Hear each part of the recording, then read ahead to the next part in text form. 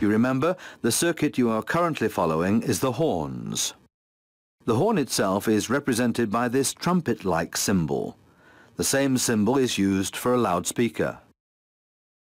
Now, here's a summary of the horn circuit.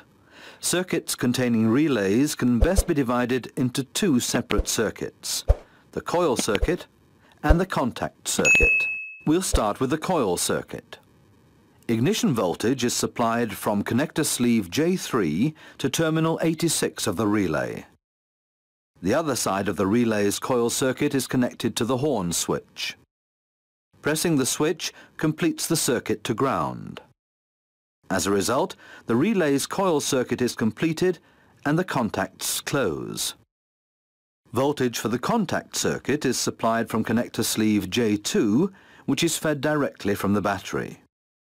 The circuit is protected by a 15-amp fuse that feeds terminal 30 of the relay. With the contacts closed, current flows through the relay and down to the horn. Because the other side of the horn is connected to ground, current flows and the horn sounds.